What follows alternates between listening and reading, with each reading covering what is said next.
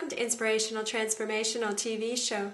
Amy Whitney here today with my very special guest, Tahira Badre. Tahira shares with us her story of transformation today. She takes us from a place of having lost her power, of having been emotionally and sexually abused for a number of years in her marriage, to where she found belly dance. The way Tahira describes her life when she found belly dance is so beautiful.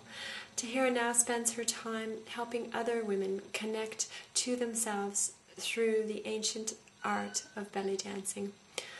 Enjoy the show today.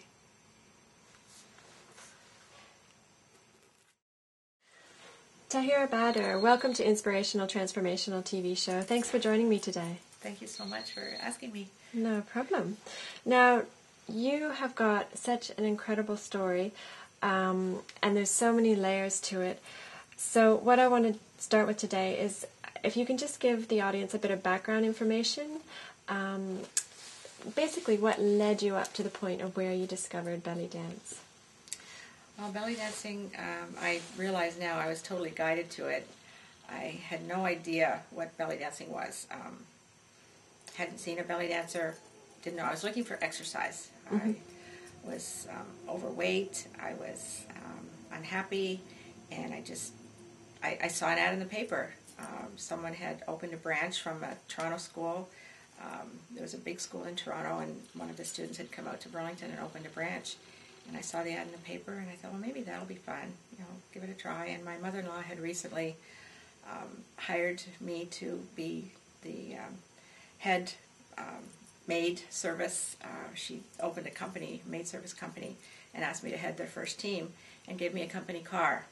Mm-hmm. So for the first time in my life, I had a car, a bit of freedom, and a little bit of money, because I had been in a very, very controlled marriage. Over the years, he'd taken away everything, all my friends, my family. He had isolated me from absolutely everything. I was completely brainwashed and didn't even know it. He'd just taken away my self-esteem. I didn't trust my own thoughts anymore. And having, I think, with my mother-in-law giving me this opportunity of having my own wheels and a little bit of money, seeing that ad, it just drew me, and I thought, oh, yeah, I think that might be fun. And the first class, it was the most amazing experience. Just the music, the movements. I hid in the back of the class, and just was so happy to be there, and couldn't believe the feeling that it gave me. I didn't know what to expect. I had no expectations. Yes. I'd always loved to dance, but not had any real formal training. It was just music, just was fun for me. Mm. And my husband didn't dance, so I hadn't danced in years, and and it was something you don't need a partner. And the music just was wonderful, and I couldn't wait. All the way home, I was on such a high, and I couldn't wait for the next week. And so it just started from there. They encouraged me to take private lessons, and was something that was not in my. Never even thought I would ever want to do anything in front of anybody. I was so shy. I was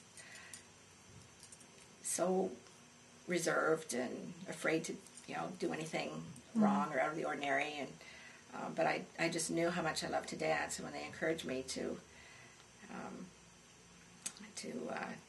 do my own dance and then actually do it in front of people, that was something that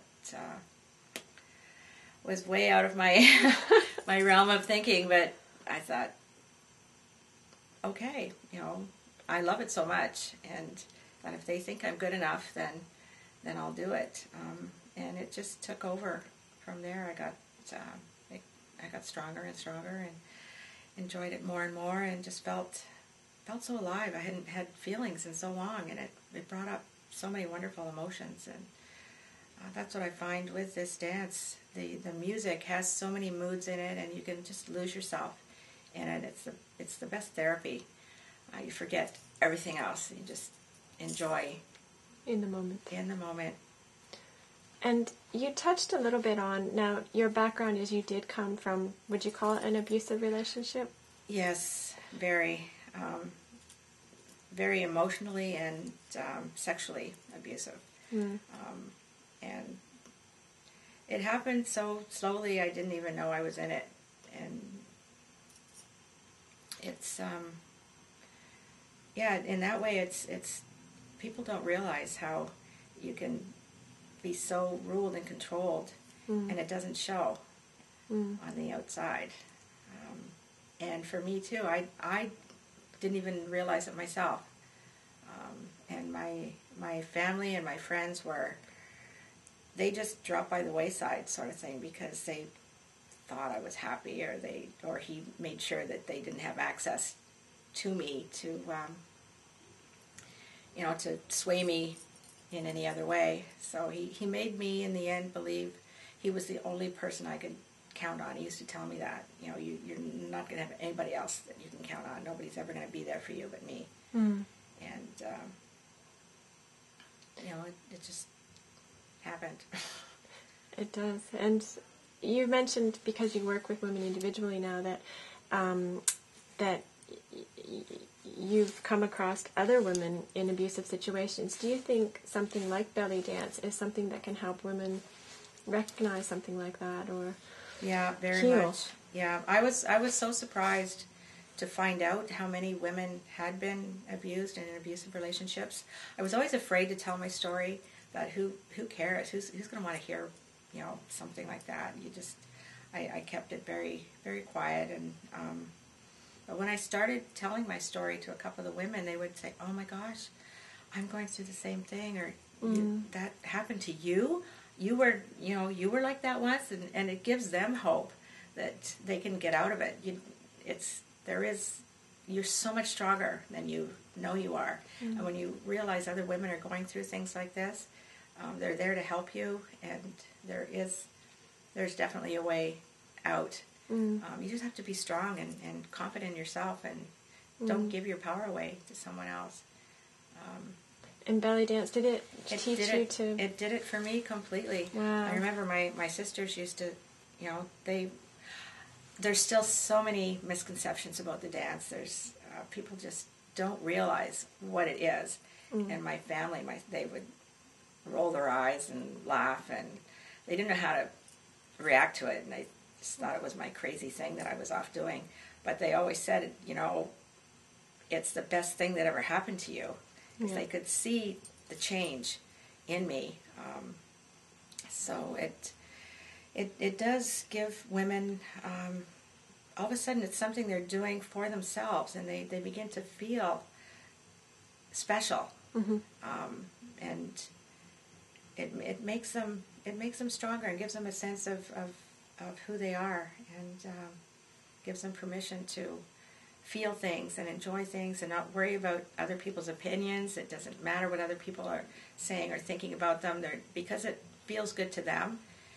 I've had other women come and say it all their lives they've been repressed, or they've been told they're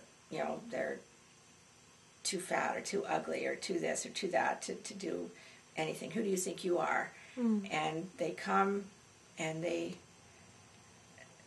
all of a sudden they feel good about themselves. They feel pretty. They feel they can play, they can dance, they can do whatever they want, and nobody can tell them, no, you're not supposed to do that. You can't do that. Yes.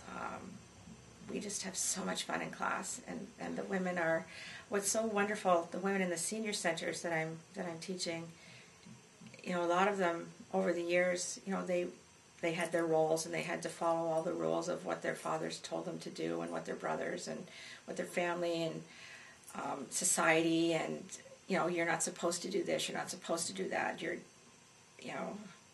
whatever. Yes. This all of a sudden, when they start in these classes and they start dancing and feeling, all of a sudden They don't listen to anybody else. They listen to themselves. Beautiful. This just feels good, and I'm going to do it, and if you don't like it, too bad. And they blossom. They blossom. And a lot of them say, oh, they wish they discovered this so many years earlier. I said, well, at least this is a dance you can start at any age. It doesn't matter.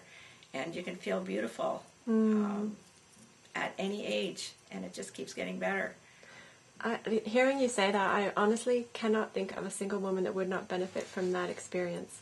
Because, like, no matter how beautiful a childhood you had or a beautiful life, I think we're conditioned to be nice girls, to, you know, do all the proper things, and to maybe not listen to our intuition or tune into ourselves. And so even on a small scale, to have that space where it's just pure expression, you know, of the divine. It's just, I love your description. Yeah, it's about having fun with yourself. Yeah. And, 'cause, you know, when you're little, you don't worry about that. You put on music and you dance around, That's and it. you just play and have fun. And Freedom. yeah, and this dance allows women to do that. So where does belly dancing come from? Do you have a bit of background information about the actual art itself? Well, I personally believe that it's the mother of all dances. That we believe it started, I mean, women created the dance in the Middle East. I think that's where civilization started, and the dance, as civilizations spread and changed the different cultures, the dance adapted to all the different cultures. The women, it's a dance of life. It's a dance of self-expression. It was started before there were borders. So Beautiful. I don't like to say it started in any one particular country. It started, Yes. before borders, Yes. and it's a universal dance. And women, it's been used and is still used as preparation for childbirth in the Middle East. Really? Yeah. A lot of the belly rolls, the movements, the hip, all these things they help to prepare your body for childbirth.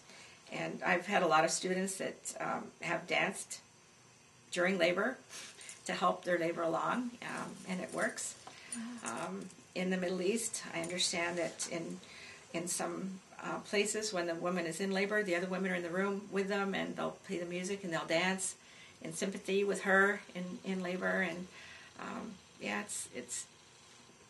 it's a natural woman's dance. It was in the temples. You're dancing to the divine energies, and all cultures have, they have their dance. They've got rain dance and a dance for to bring in